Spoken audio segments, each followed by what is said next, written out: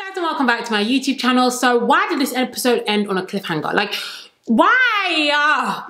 Just so I can keep the integrity of the video, I did not go quickly check to see whether Demi and Ollie got married. But that leads me to a good point.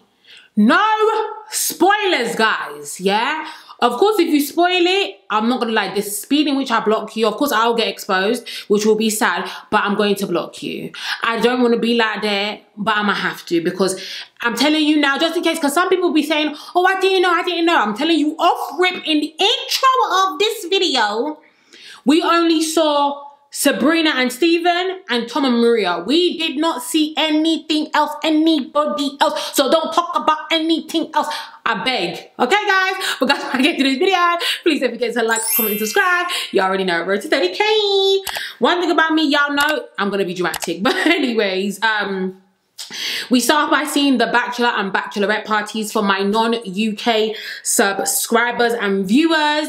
British slang, or British, the way we say stag for the men and hen for the women. Maybe it's because a stag, ain't a stag like a deer? Am I talking rubbish? A stag? Stag. Was that a horse? No, a stallion. I think a stag is like a deer, that's a male, I think. This is just me coming off where I'm thinking the origin is. And I think a hen, you know when they say mother hen, it's like, I think, guys, I don't know what the origin story is. But anyways, that's what we call it over here. Well, that's what they call it. I don't call it that, sorry. That's like, for me, Cockney slang, and I'm not a Cockney bird. How am I going to say I'm not a Cockney bird and call myself a bird? Bird also means woman. But guys, let me now move on. Anyways, so we find out that Demi won't be meeting Ollie's family member or family members up until the point in which they get married. So I find it interesting. I wonder why that was the case. But it was nice to see when he was speaking at his bachelor party that one of his friends was there. That's not the pod guy Aaron or pod squad guy Aaron. It was somebody else. So that was good at least. Ollie is starting to have some doubts, and he's questioning whether, hearing about his friend being married for 6 years and courting his wife, and then hearing about Demi's parents being together for so long and courting each other and having that foundation, he's now questioning whether he can go through with this process having not had that same degree of foundation that everybody else, that normal relationships have. And guys, with all due respect, Ollie needs to go where? In the bin. Because that's the whole point of Love is Blind. You are coming on a show and getting married after a month or two. That is literally the crux of the show. I would not, me personally, like, if I wasn't in my career, could I do Love is Blind? Like, do I think I could get married to someone in 2 months? You know what? Possibly. I think maybe because I'm a lover girl, maybe that's why. But I'm gonna walk, guys. This is what season. We've had 6 seasons of the US one. This is season one of the UK one. I think there's Brazil. There's Mexico. I think there's maybe another European country. There's been so many Love is Blind. You know what you're signing up for when you're signing up. So I don't want him to have doubts about something that he should have had doubts before he even started filling out his name. First name, Ollie. You know me, I'm 6 foot, blah, blah, blah. I'm of mixed race heritage. Like, before you were even getting down to even filling the application, you should have thought, is this something that I want to do? So it would be a shame if the reason why he doesn't want to marry Demi is about something he knew before he even joined the show and met anybody. So that's what I'm saying on that, but we shall see. Tom and Freddie are having a conversation, and I'm not gonna lie, I'm getting the impression that Tom does have commitment issues. I think, don't get me wrong, I definitely still think he is somewhat valid in the way he thinks about Maria, but I do think he has commitment issues, and I definitely think that he's thankfully understanding that him and Maria are not compatible, and let's have that to be the thing that guides us, rather than, so I still think he has commitment issues, but irrespective of that, him understanding that him and Maria are not just like, you know what I mean, the best things in sliced bread is good. That's wise thinking. So anyways, the couples end up moving back home until the altar, till they get married. The first couple we saw was Sabrina and Steven, and they said, let's start off strong. Let's start with the couple that we have no doubts about with, and that's exactly what they did. Sabrina looked beautiful in her dress. I'm so glad she did not pick the one that we saw her in when they were going dress shopping. And of course, Steven looked good, because why would Steven not look good? So, you know what I mean? They look good. They had really, really nice vows. And of course, they both said, I do, say they are Mr. and Mrs. Smith, which is cute for them. I think, you know what I mean? Every season we need to have those couple, or that couple that just, you know what I mean? Not everyone needs to be drama. Some people can just be, You know what I mean? And it's good that he's open to moving to Belfast. She's open to moving to London. So even though it's going to be a difficult decision, the fact that there's a lot of openness between them two, I think is already an amazing start. So my battery is dying, so let me hurry this up. Okay, so let me see Tom and Maria's wedding. And Tom is mentioning about two big things why he feels unsure about the relationship. One is that they have their traditional values, or what they think a man and woman should do, differs. And then finance.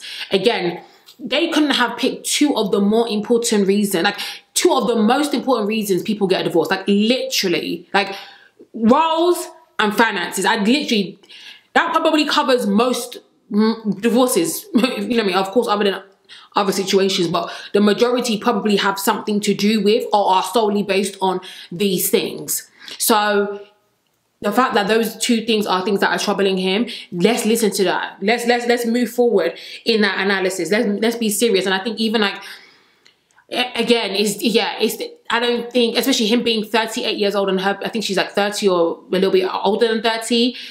He's not going to change his ways. And if she's guided by religion and culture, she's not going to change her ways. So these are two people that are completely on opposite ends and are not fixing to change anytime soon. I don't think there is any in between when they differ so much. I don't think there's any, I really don't think there's any in between. So hearing them talk, I felt like Maria was like 90% sure she was going to marry him, but Tom was definitely giving a 50-50 tease. His mom ultimately did not come, clearly based on what he decided to do. The mom made the right decision. I thought Maria looked absolutely beautiful, but I think he was even quite telling that they definitely wasn't going to get married.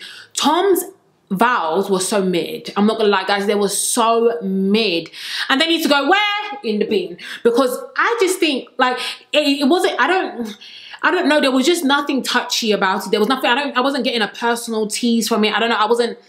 Even the way he was like, oh yeah, you're beautiful inside. I don't know. I don't know. The way in which he said it wasn't giving me, I really know this person and I'm really speaking to them. It just gave me a bit of surface. I don't know if I'm looking into it too much. I could be, but I wasn't getting the depth, especially now compared to Maria's one. Maria was really speaking. Maria was really speaking, and I'm just like, the difference between them two for me is quite telling. Hers was very touchy, hers was very beautiful, hers was very personal, but Tom didn't give me that same feeling when I was listening. Don't get me wrong, I wasn't listening intently because I hate all these vow stuff, but from what I got from it, I wasn't feeling it. Anyway, so Tom ended up saying no. He doesn't feel like they're ready to get married. They have big differences that they need to figure out and to see if they're going to be able to fit into each other's lives. I definitely agree with him. It's not the right time. I don't even think it's the right person. It's not even about time. It's not the right person, because I think if they had more time, they would just come to the conclusion without having this paper that legally marries them, that they're not right for each other. You can still vibe with somebody, you can still like somebody, you can keep with somebody, but I think the things that are so important to a marriage, they don't have. And him even saying that I want to teach my son that, you know what I mean, he doesn't have to just pay for everything. It's more of, you know, it's an equal society. And he wants to teach his daughter that, you know, she has to be an independent woman and, you know, she could do things for herself and she doesn't have to wait and expect for a man to do something. Again, that's exactly how Maria, it seems to be like she was raised. So fundamentally, they differ. You're not going to change up on the way in which you want to parent your children. It's just not going to be like that, because, of course, her culture and her religion is also going to guide the way she wants to parent her children. Now, I don't want to question her religion or her culture, but I just don't think Maria all the way lives through that. So it's almost like maybe she might pick and choose the things that she wants to do, but at the same time, I just don't think it's going to work for Tom, whether she's fully within her culture or fully not in it, or nitpicking or whatever the situation is. I think he made the right decision. Now, of course, her family was shocked, but I'm confused why Maria was shocked, because that should be the same reason why you said no. That should have been the same reason, but I think she even said, oh, I wanted to get married. I wanted to be a wife. So is it a wife or his wife? Maria, baby, that's the sort of, were you ready to be married to him, to Tom? Were you ready to be Tom's wife? She shouldn't be, because he was not going to treat your children, behave in the way that you find that a man should treat you, or treat a woman, treat your children. You guys are not compatible in that. So I think he did them both a favor. If I'm so frank, he did them definitely both a favor.